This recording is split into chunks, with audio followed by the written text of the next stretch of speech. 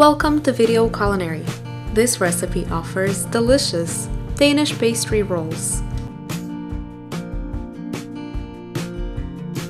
Sift 700 grams of flour into a mixing bowl. Add 10 grams of salt, 80 grams of sugar,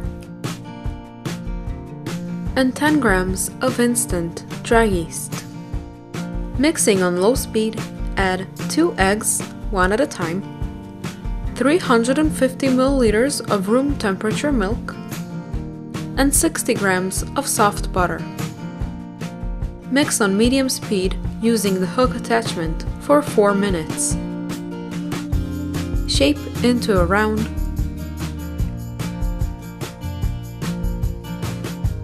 Cover and let rise until doubled in size, about 2 hours. Spread the dough into a rectangle, cover with plastic wrap or place in a bag and refrigerate overnight. Roll the dough into a rectangle 1 centimeter thick, keeping the edges and corners straight. Use a rolling pin to beat 500 grams of cold butter to make it pliable, shaping it into a rectangle that is half the size of the dough. Place the butter on half of the dough and fold the remaining dough over.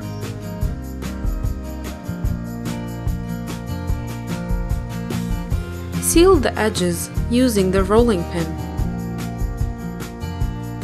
Turn the dough 90 degrees and roll it into a rectangle 1 centimeter thick.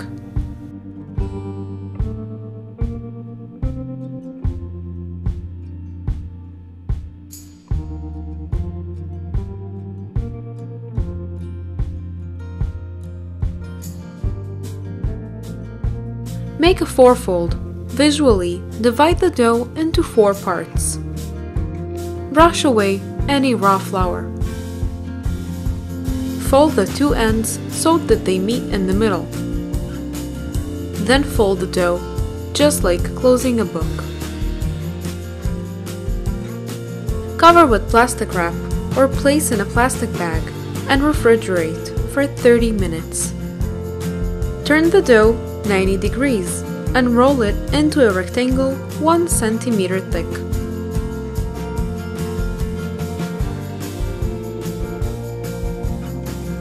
Make a threefold. Visually divide the dough into 3 parts. Brush away any raw flour. Fold 1/3 of the dough over the center third, then fold the remaining third over the dough. Refrigerate for 30 minutes and repeat once more for a total of 2 threefolds. Cover the dough with plastic wrap or place in a plastic bag and refrigerate for 30 minutes before using. On our website VideoCulinary.com you will find a variety of different pastries, cakes, and desserts. Make the pastry cream. Combine 300 milliliters of the milk with 60 grams of the sugar in a saucepan. Stir and bring to boil. Combine 3 eggs, 60 grams of sugar, 30 grams of starch, and 150 milliliters of milk in a bowl. Mix well until the mixture is smooth. Stirring with a whisk, gradually add the hot milk into the egg mixture. Return the mixture to the saucepan. Stirring with a whisk, continue cooking until the pastry cream is thick. Remove from the heat, add 50 grams of butter and stir until melted. Transfer to a bowl. Cover with plastic wrap directly on the surface of the pastry cream to prevent the crust from forming. Cool completely. Make the nuts mixture filling. Toast and roughly chop 150 grams of pecans, walnuts, or any other nuts you like. Mix with 100 grams of dried currants, cranberries, or raisins. half a teaspoon of ground cinnamon, and half a teaspoon of salt. Remove the dough from refrigeration.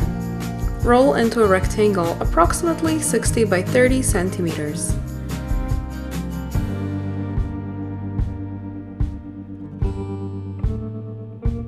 Divide into 3 equal rectangles, 20 by 30 centimeters each.